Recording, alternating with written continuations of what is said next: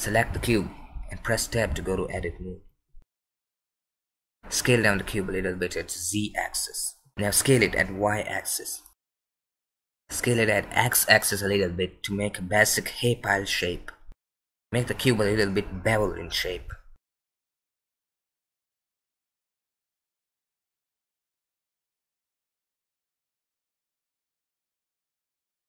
You can use any texture for this, but I recommend you this to capture and use it in your practice project.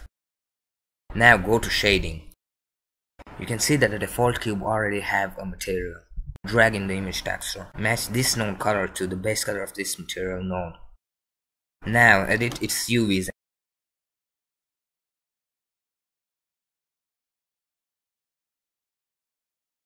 And after editing its UVs, it will look like this. Select it and go to edit mode. Duplicate this hay and move it at Y axis like this. Duplicate until you get hair. Then press A to select all and duplicate.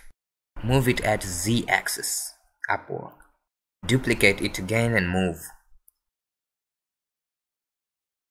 Go to object mode again. Name it as a hay pile. And now finally use this pile. It will look really good at your digital form.